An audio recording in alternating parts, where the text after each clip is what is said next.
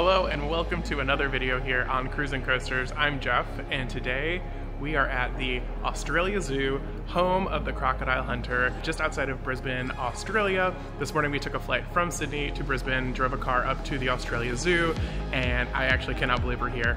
I have been a massive Irwin family fan for years and years, and if like 10-year-old me knew that I'd be coming here one day, I probably wouldn't believe it. I am so excited to be here. We're gonna check out everything that the zoo has to offer, and we do have a koala encounter that I'm going to bring you along to as well, and a massive shout out to the Australia Zoo for allowing us to film some portions that typically you wouldn't be able to film. I'm excited to take you guys along to the journey and show you around the zoo.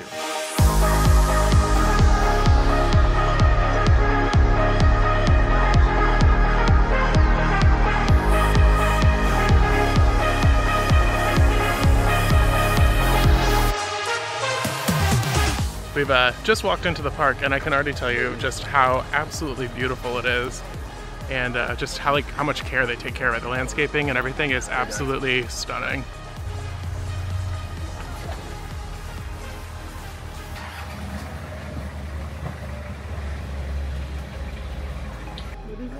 He's very hungry this morning.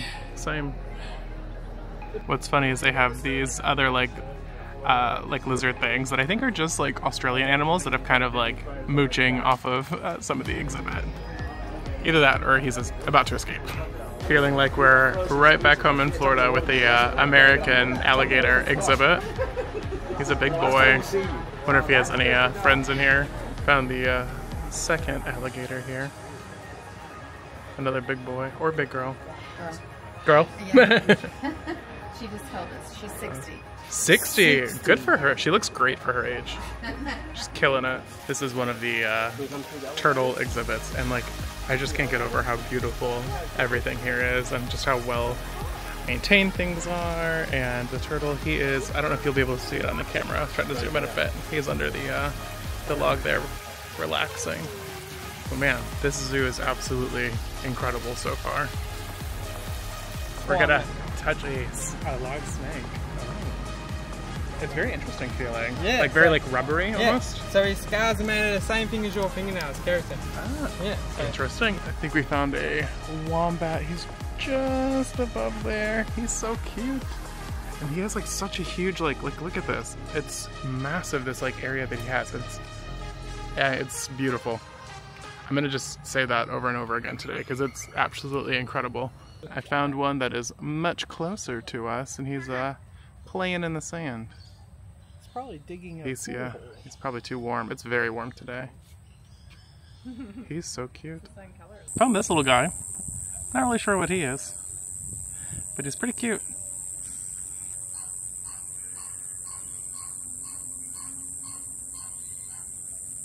He's so cute. Oh, scratch your nose. We have made it into the bird garden, which is like an aviary. Not like an aviary, I think it just is an aviary, but it's called the bird garden. And I hear a lot of bird sounds. Oh, there's birds flying everywhere. How fun is that?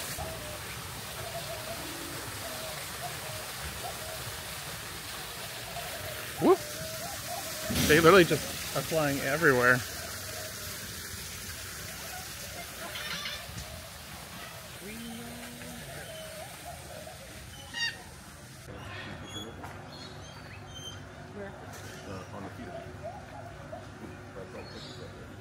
The next section that we're heading into is the kangaroo and wallaby exhibit. They call it the Haven, and it looks like they're free roaming as well, which Busch Gardens Tampa used to be similar. Now they have like gates and like posts so that you can't actually go right up to them, but this looks like they're going to be right out in the open, which I'm excited about. So let's go see some kangaroo. To see like some scale of the exhibit is absolutely massive of where all of the kangaroo could be, and they have this whole area. It does not look like maybe they're not out quite yet. We are in quite early, but man, this is absolutely massive.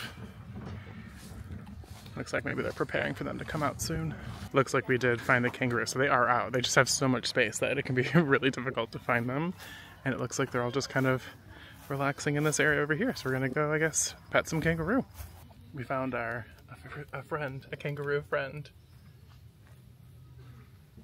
Oh my gosh, they're so soft. You got a bit of a sleep problem, eh? Oh my gosh, they're so cute. I love them. Too much.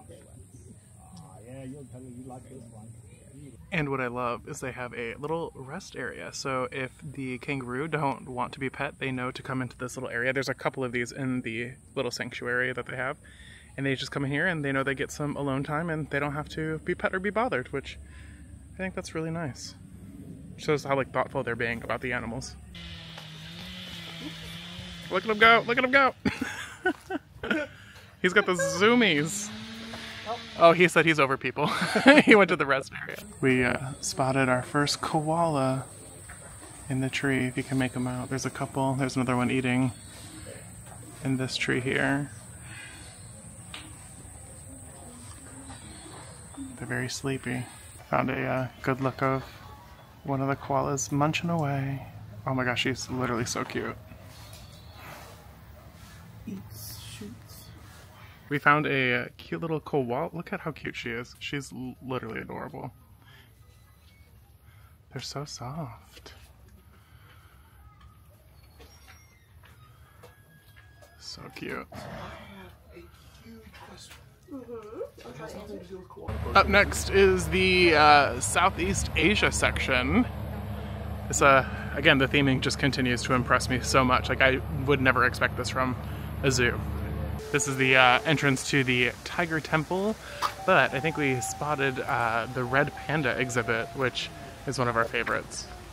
Way up in the tree. I'm not sure if you can see him. I'll try to put like an arrow on the screen or use my finger, but it's way up there. Another beautiful exhibit though for the red pandas. And I think it's time for the Tiger Temple. Benny,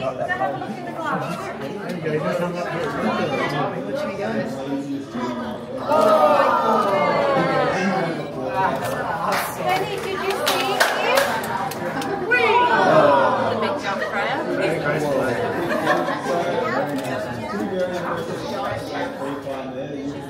Yeah.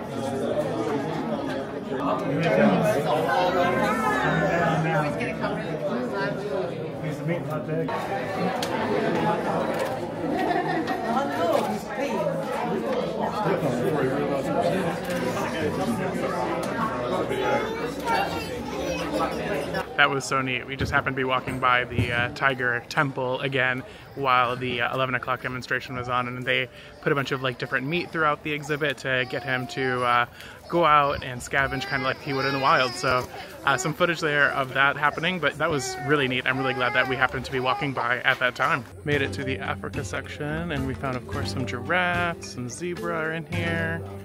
And again, just blown away by the quality of the...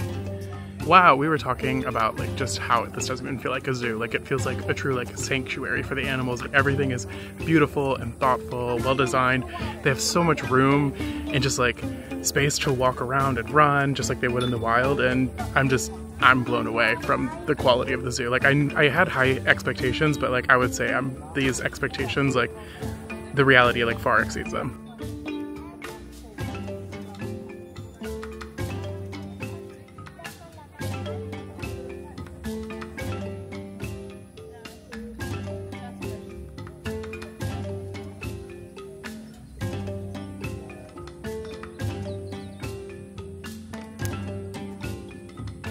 We think we may have just seen the world's tallest living giraffe. His name is Forrest.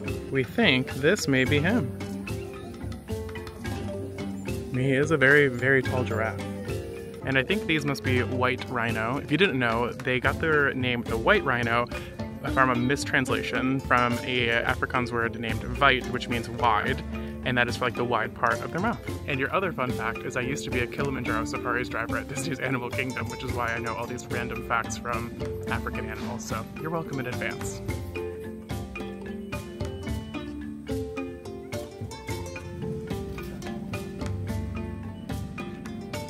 Cheetah is in the shade over there, trying to get away from the heat. It's around like 85, 90 out today and very sunny. So I don't blame them for wanting to cool off a bit. But again, I'm gonna keep saying it, this exhibit is just absolutely incredible. It's beautiful.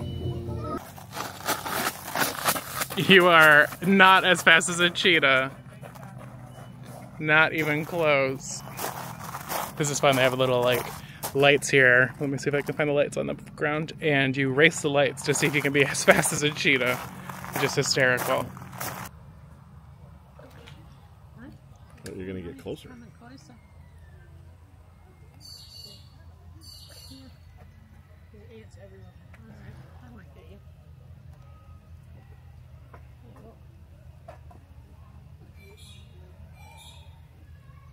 You're a pretty bird. Hello. What we're looking at you. How are you doing? Hello. We decided it was time for a bit of lunch and refresh a little bit because oh my gosh, is it hot and it's taking a lot out of us. I have gone with the chicken bacon sandwich, which looks really tasty. We got a box of French fries to share. And then Joshy went with this really good, like a shredded beef wrap, which looks really good. Yum. And one thing that I absolutely love so far about Australia is they have vanilla Coke on tap everywhere. I'm not really a big soda drinker, but I love me some vanilla Coke. And can you beat a view of the crocodile during lunch? Like, this is our view. I love it. Australia Zoo food review time. My sandwich was really tasty and really fresh tasting too. The French fries were perfectly cooked and crispy, exactly how you want them, hot and fresh. And the vanilla Coke was vanilla Coke, it was delicious. And altogether we paid $28 for our meal, which I don't think is that bad, and that is converted to US dollars. So yeah, I think a really good value for what we got, and like I said, really fresh, hot tasting meal. I think a very good value. And since it is so hot out, we got a little sweet treat, and someone told us we had to try the Golden Gaytime ice cream bar while we were here in Australia, so why not? That's what she looks like. I'm a big fan of the Golden Gaytime, just gonna say. It's very like toffee, butter pecan tasting with the crumbs on the outside, vanilla ice cream on the inside. I give it a 10 out of 10. I'm here for the Golden Gaytime. And then when she starts flying, stay nice and still. What do you reckon, Lil? Can you see that note up there? And hopefully she'll know exactly where to fly to. Or not. Oh well, 2 seconds. We're going to do a little reset. Can you do a little bit more up and down movement? Can you see him? Yeah? Can you get that note for me? Oh, let's see how she goes. Now just let her play with it. She's very curious. Aha! Woo! Lulu! Lily! Are you gonna help? Oh, she's going to the toilet. I'm so sorry. Oh, that's good luck, I swear. I apologize. Lily, you had a little toilet break. That was so embarrassing. Is hopefully all of you guys are going to leave the zoo today with a bit more of an appreciation and understanding of just what an amazing animal crocodiles really are. Hopefully we'll change your mind about them. Unfortunately, a lot of people think that all crocs do is they just swim around and they just kill and eat people every day of the week just for the fun of it. This couldn't be further from the truth. The best thing about crocodiles, and it doesn't matter if it's here at the zoo or in Northern Australia, they're easy to avoid. All you got to do is follow some basic rules. The biggest rule that people seem to break all the time is this, is going down into the water. Now I've got an advantage, I can see them. They normally live in dirty water. Boys like Scrapper as well, they're really territorial. So you see how interested he got as soon as I realised I was in there. They get a bit annoyed by it. So now that I've annoyed him, here you go, mate, come on. Thanks very much. Come on, Scrapper. Come on, big fella. We'll get a bit of a hit out of Scrapper now. See what he's going to do. Come on, big fella. Come on. Oh, there we go. Now that was a pretty good strike by Scrapper. That was from the tip of his nose to the base of the tail, and they can do that at the blink of an eye. Generally, they'll strike for one of 2 reasons. One is food, as you've just seen, and the second is territory. You saw how quickly Scrapper turned there as soon as he saw Toby getting back in his water. I'll try and feed him over this side. Now, one of the important things, I said it quickly at the start, to remember here is we've got this crystal clear water. Normally you wouldn't find them, particularly a reasonable sized male like Scrapper, in clear water because they use the camouflage of the clear water to hunt prey. They wait for animals to come down to get a drink. He can actually feel my footsteps. So even in places where the water is so dirty they can't see, he can still tell where an animal is coming down to get a drink by its footsteps. He's got little black dots all over his face, and these actually pick up these footsteps. They're called integumentary sense organs. So he can stay beneath the water, he can wait for an animal to get real close, and then he'll strike out just like he did. He'll grab a hold of the animal between his jaws, and you can see, you can see his teeth there. Look at the size of those teeth in his mouth. He'll just slam his jaws on the animal and then pull it back down into the water. And that's how he gets his food. Once he pulls it into the water, he can hold his breath for over 7 hours. So he's got all the time in the world. He's also got something else he can do to grab himself his food, and Bruce is going to show us that. Alright, so you've seen the strike from the water's edge. That's the main technique that crocodiles use to catch themselves a feed.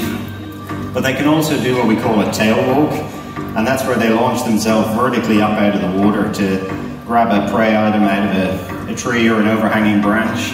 And they do this from the day they first hatch out of the egg, when they're only about 15 or 16 centimetres long, when everything out in the river feeds upon them. Sorry, Scrapper. He missed that, Toby. Can you grab that for me?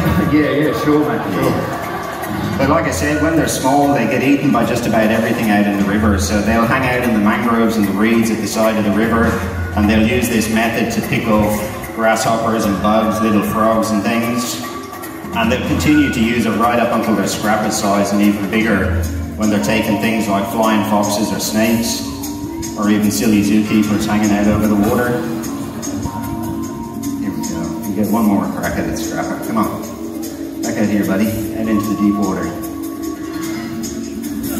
Some of our bigger crocodiles have even been able to get their head up and over the top of this rail, so you definitely don't want to hang out over the water in northern Australia. We have just finished the Wildlife Warriors show that you guys saw some footage of there. Really spectacular view of the crocodiles, and you will never catch me entering the water voluntarily to talk or to work with a crocodile. That was a little obscene, but it was really, really cool to see them up close in that way. The show was about 45 minutes long, and the crocodile part was like the last like 5 to 10 minutes. So just kind of be prepared that you will likely see a lot of like kind of fluffy games, birds, etc. before that. But it was really nice to have a sit and chill out and see the show. That was really, really entertaining. We are in line now for our koala encounter. So we have a private koala encounter at 2 p.m. And we just were put under a severe thunderstorm warning. So a lot of chaotic things happening right now, but we should be taking you in to go see our koala encounter now.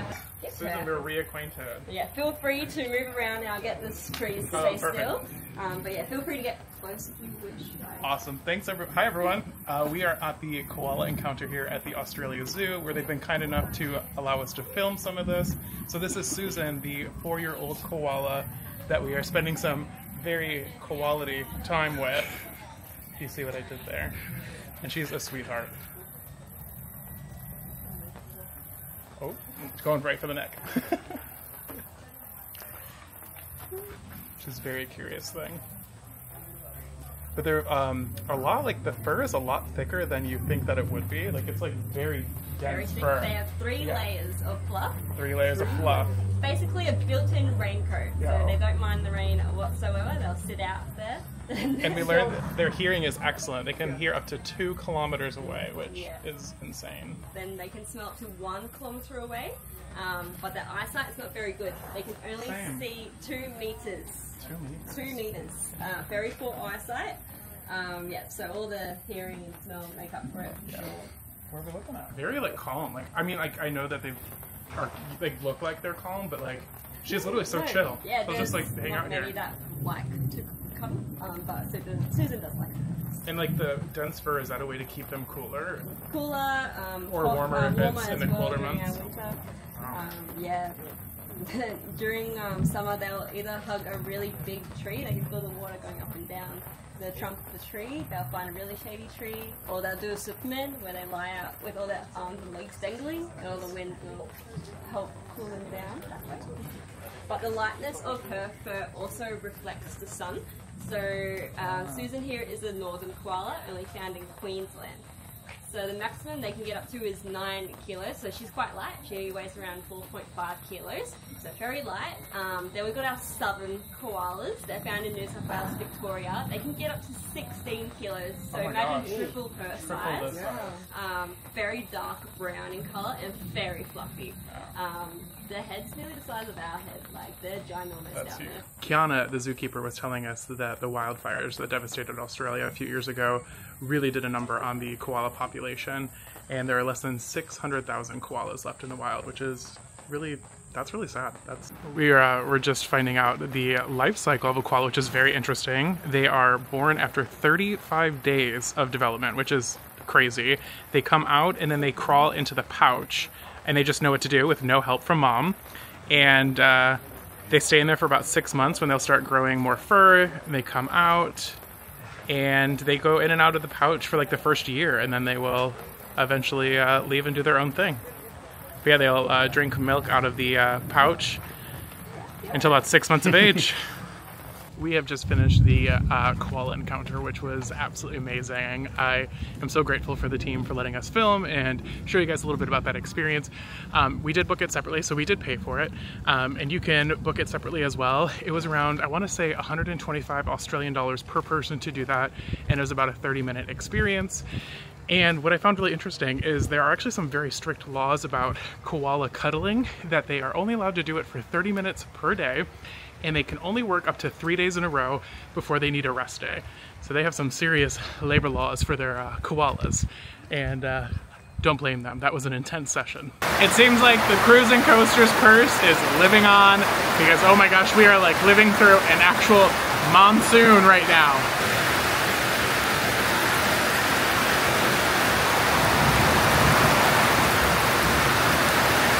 The water levels are rising. Oh no.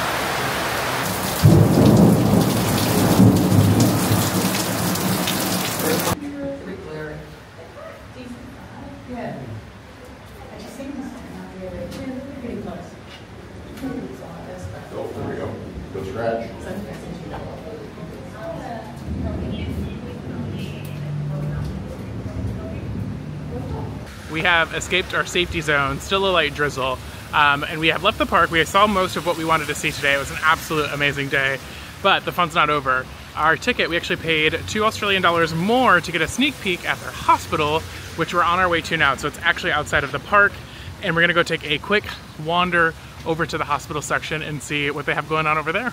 So this is where they would be doing different procedures and operations. Nothing really going on right now, but just showing you guys what there is. I found a little koala here. Must be recovering.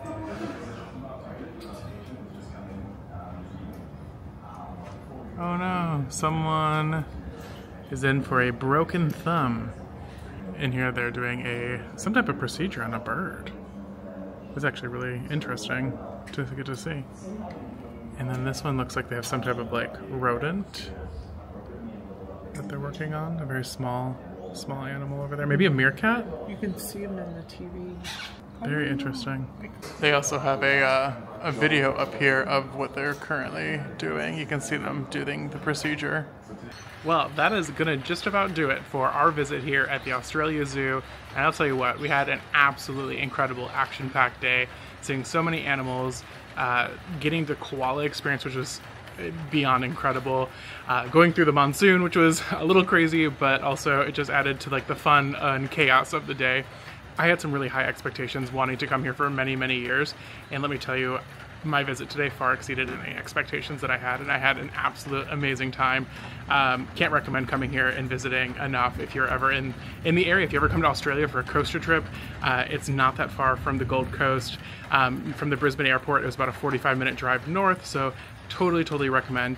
Thank you guys for watching. If you're still staying tuned to this, I greatly appreciate it. Make sure you guys hit the like button, fight the YouTube algorithm, subscribe if you want to see more content like this. Tons of cruise and coaster content coming up on this trip, and I greatly appreciate every guys who take the time to subscribe. Keep cruising and coasting. I'll see you guys in the next video. Bye.